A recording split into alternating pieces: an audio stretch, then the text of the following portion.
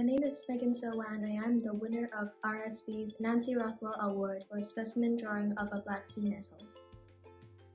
I started imagining how a jellyfish would look in my illustration style. The idea of projecting imagination onto an object in reality and fiddling with art styles, medias, and colors are things I really like about the process. Through the years, I came into contact with digital art, and most of my inspiration came from social media and illustrators' collection books.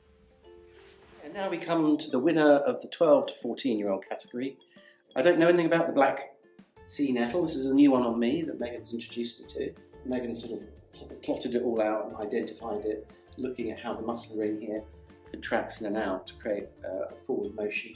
And then she's identified these arms of obras and the tentacles and everything. I think a very well-deserved winner here with this fantastical bioluminescent artwork by Meghan.